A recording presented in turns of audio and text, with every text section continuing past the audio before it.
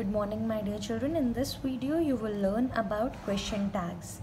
So here you see a question tag. This is known as a question tag.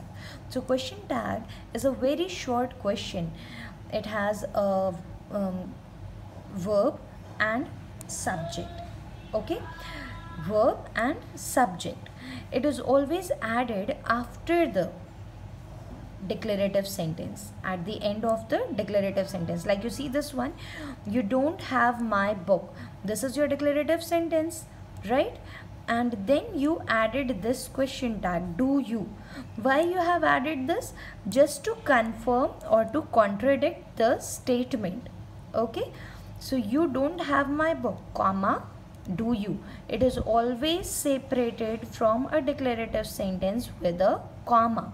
Okay, now one more thing you should know here, that if a declarative sentence will be in negative term, okay, will be a negative sentence, like you don't have, it has got don't, not word is here, right?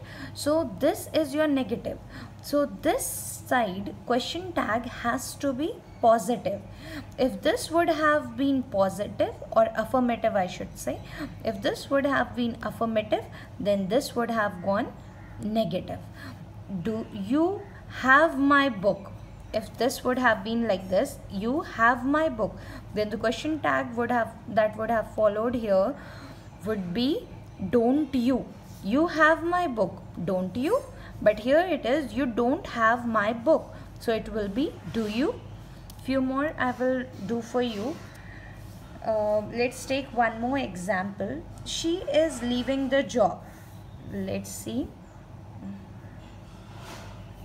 She is leaving. She is leaving the job.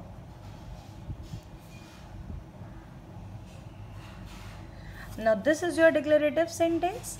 Now I have to add a question tag here, okay, to confirm this.